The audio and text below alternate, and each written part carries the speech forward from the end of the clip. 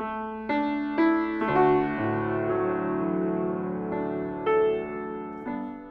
father was born in 1923 here in Evansville, and he's one of four boys.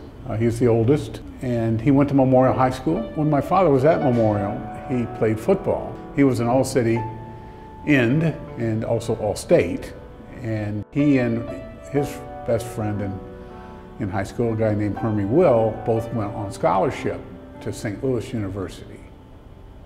And then World War II broke out, and he, as well as two of his brothers, joined the armed services. He became what was called a scout and raider back then, that is currently called the SEALs.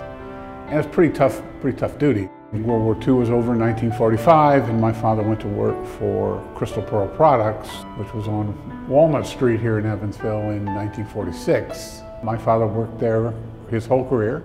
He met my mom in high school, and they got married in 1946. My mom was a nurse at St. Mary's. Then she started having children. She was very good at it. She had 9 of us. I have 5 brothers, and I have 3 sisters. And in general, you know, we're one big happy family.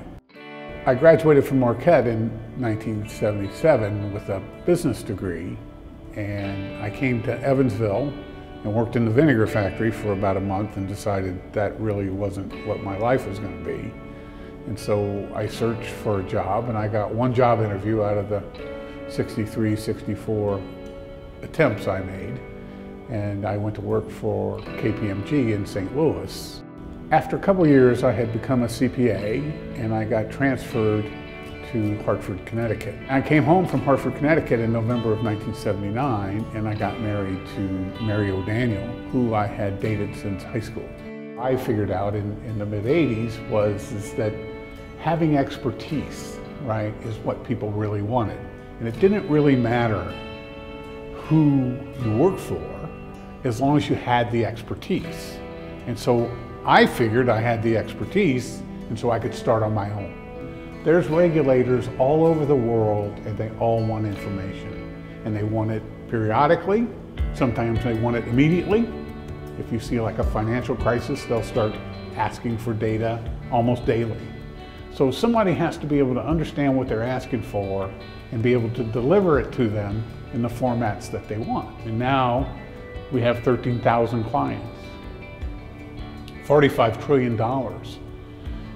And assets are managed by the people who are our clients, you know, and so it's a big place with 130, 135 offices around the world, and you know, upwards 22, 23,000 people that work for us.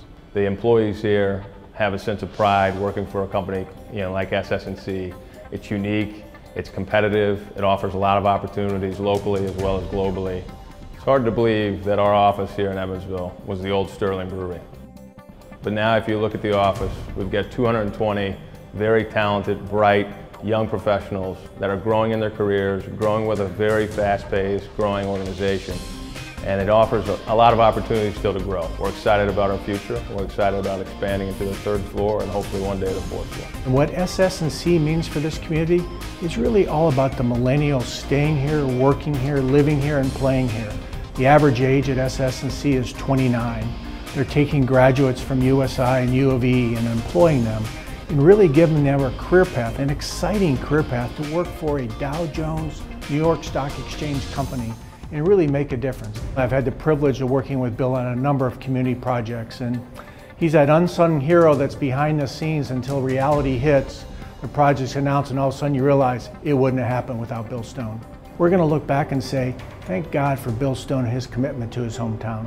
So one of the things that I've been able to do is to really work with my high school, Memorial. I decided to build a baseball field, and we named it after my father. Just recently, in the last couple of years, you know, there's been a big push in Evansville to get a medical center here, and it's a collaboration of IU Medical School and University of Southern Indiana and the University of Evansville. We came to a conclusion that giving a naming gift would really help solidify everything that they were doing and give them, you know, the resources to complete it in a way that all of us want it completed.